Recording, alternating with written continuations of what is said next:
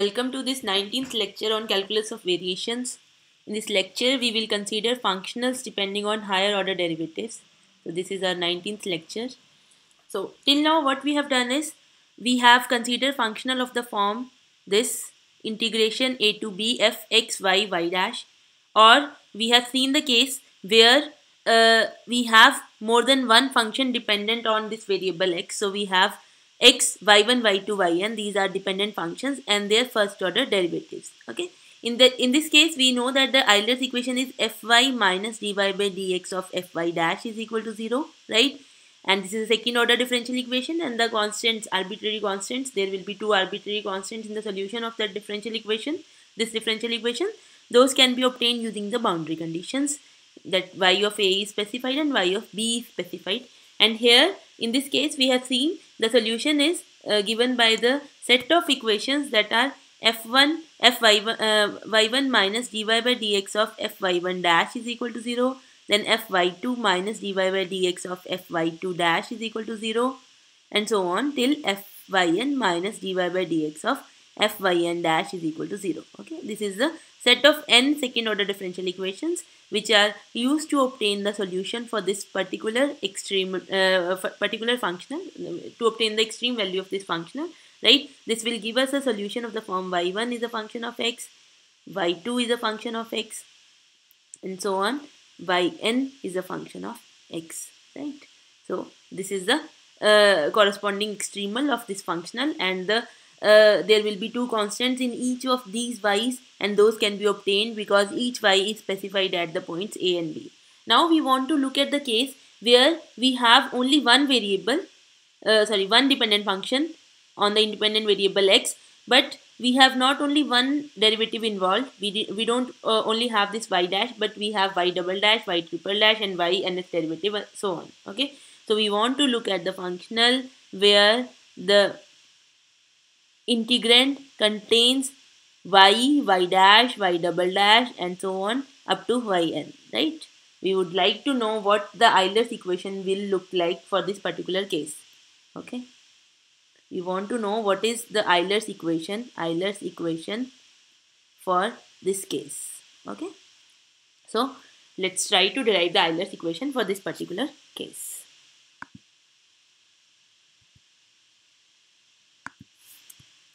Okay, so let us briefly explain the problem. Let us write down what our problem is. We want to find out among all the curves yx which belong to this space D and AV.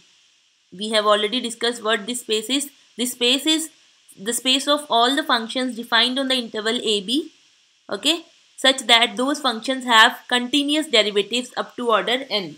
Okay, so basically D and AB, this space contains a function f which is defined on the interval AB, right?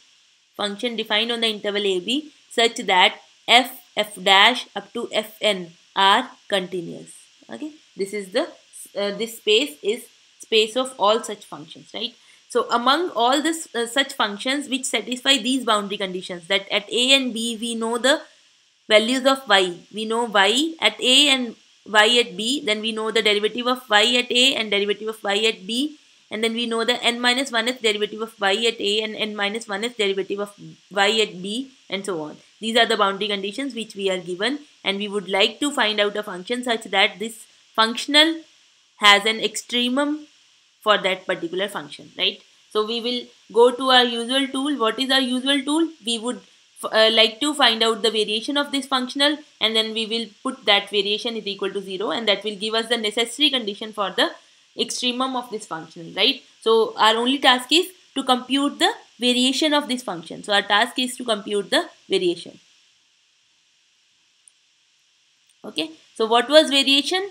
For example, if you have this functional j of y, then variation is you have to find out this increment j of y plus h minus j of y. That will be equal to variation plus epsilon norm of h, where this epsilon should go to 0 as h go to norm of h go to norm of h goes to 0, right? So we have to find this variation. So what we have to do, we have to compute this j for y plus h, where h is the increment function. Let us do that.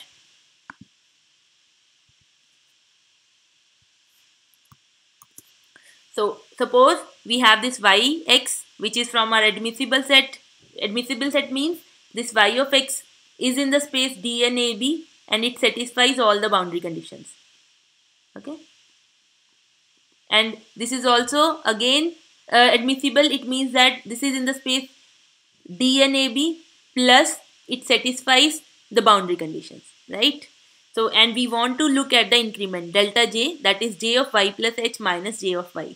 We want to have some special observation about this h, because this y and y plus h both are admissible functions. It means that both satisfy the boundary conditions, right? It means that y plus h at a, okay, that is given. Y plus h at a is y naught, not 0, okay, it is y naught, and y at a is also y naught.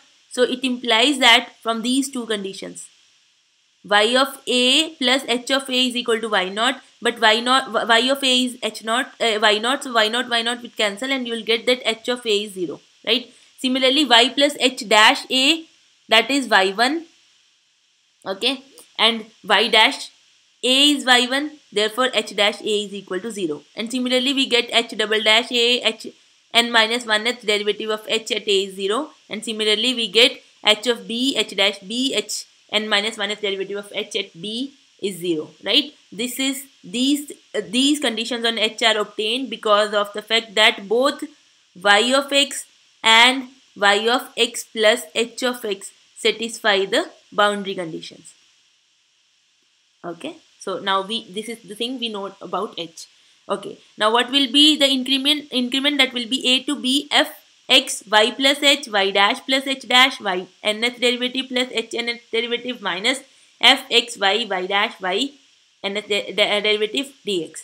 Now on the first, apply the Taylor's expression. You will get when you apply the Taylor's, you will get f plus h fy plus h dash fy dash and so on plus h nth derivative fy nth derivative, okay, plus higher order terms, that those terms will contain like more than one order of h dash h nth derivative, right? And this f and f will cancel. You will be left with fy plus h plus fy dash h dash plus so on fyn hn dx. This is equal to delta j. So you get that delta j is equal to something plus this thing is of the order more than 1 with respect to h dash and nth derivative of h. So this is the required variation. This is our delta j of y. The definition of variation. So this is the required variation. So for the necessary condition, we must have that this variation should be 0, right?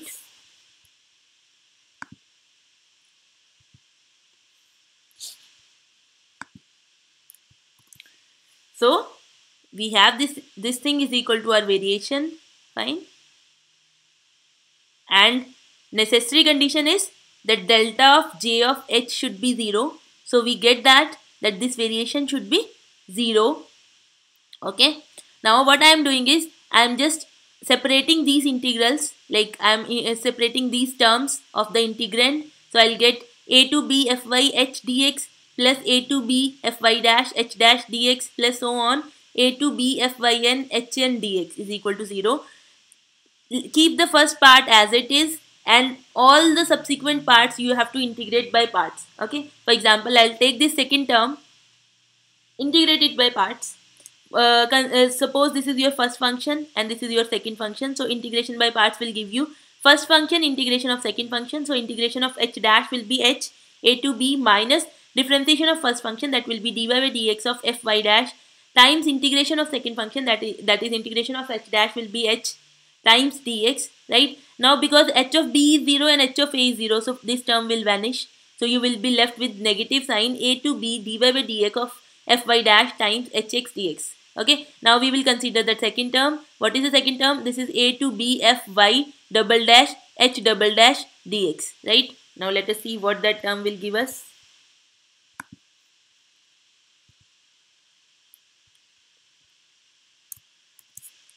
So you have the second term. So integrate it by parts. treat it as a first function, treat it as a second function. So you'll have first function, integration of second function, a to b minus differentiation of first function, that is dy by dx of fy double dash times h dash x dx. Now because h dash a and h dash b is equal to 0, so this term will vanish. So you will be left with minus a to b dy by dx of fy double dash h dash x dx. Again integrated by parts because we want hx here, right? So when you will integrate it by parts, again treat it as a first function and it as a second function. So you'll get first function times integration of second function. The integration of h dash x will be hx a to b minus differentiation of first function. So already you have dy by dx of fy double dash. Again you are differentiating it, so you'll get double derivative of fy double dash, okay, times integration of first function, second function, that will be hx dx. Again because h of b and h of a is 0, this term will vanish. So you will be left with minus 1 square, minus from here and minus from here, minus 1 square a to b d2 by dx2 of fy double dash hx dx. Okay, and similarly you can do the integration by parts for the third term and fourth term and so on. For the nth term, what you will obtain? You will obtain this is equal to, when you will do the integration by parts, you will obtain minus 1 raised to power n a to b nth derivative of fyn hx dx, right? So what our variation will become?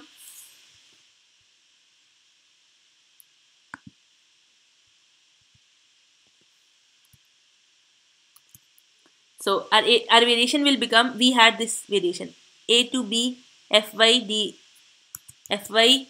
hx dx plus a to b fy dash h dash dx and so on plus a to b fyn hn dx is equal to 0. So we have computed these things, right, and we are substituting the values. So we'll get fy hx will be common because in every term we are getting the hx. So it will be fy minus dy by dx of fy dash. For the second term it is d2 by dx2 of fy double dash and so on. And the last term it is minus 1 raised to power n dn by dxn of fyn times hx is equal to 0, right? And this is true for every hx which satisfy these boundary conditions.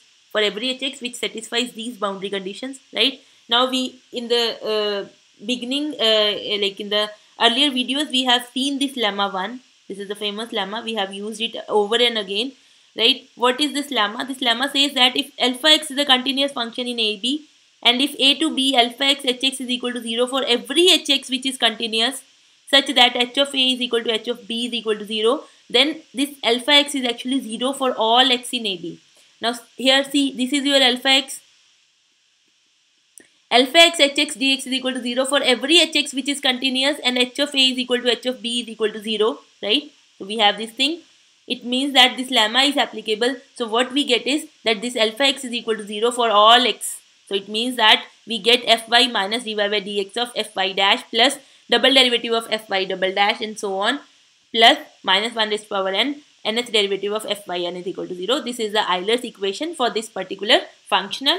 This, you can see that this is a differential equation of order 2n because nth derivative and then nth derivative. So this is a differential equation of order 2n. So the solution will contain 2n arbitrary constants, and those arbitrary constants you will obtain using the boundary conditions. You are given ya, you are given this ya is equal to y naught, y dash a is equal to so on. These things are specified, right? Yb is specified, y dash b is specified, y and minus derivative and minus 1th derivative of y at b is specified, and n minus 1th derivative of y at a is specified. So you have these 2n boundary conditions which you can obtain to find these arbitrary constants which you will get in the solution, right? Now we have these 3 cases. Let us just summarize.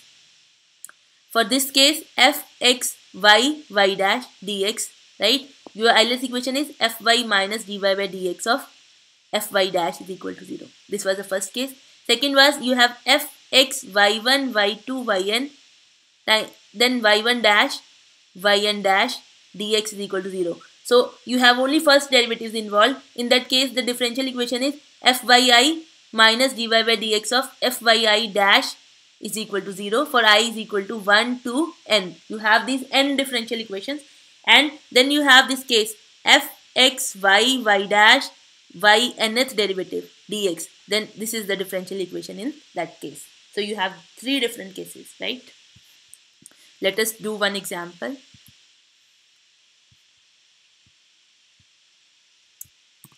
Right. So find the extremal of this functional. This is a functional, right? Subject to these boundary conditions. So you have second derivative involved. So you have f is equal to 1 plus f y double dash square.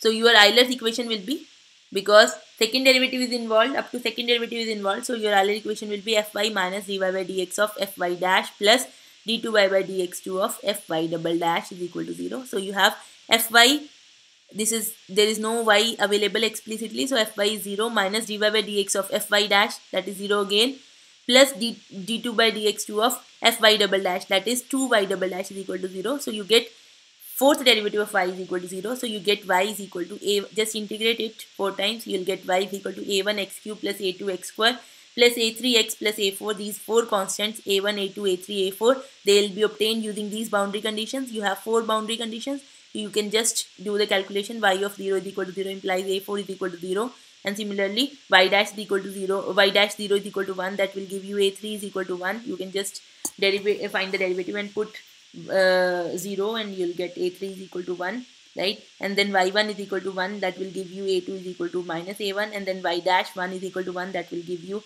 a1 is equal to 0, and then you get a2 is equal to 0. So your solution is, you have a4 0, this is 0, a2 0, a1 0. So your solution, and a3 is, we have computed somewhere, 1.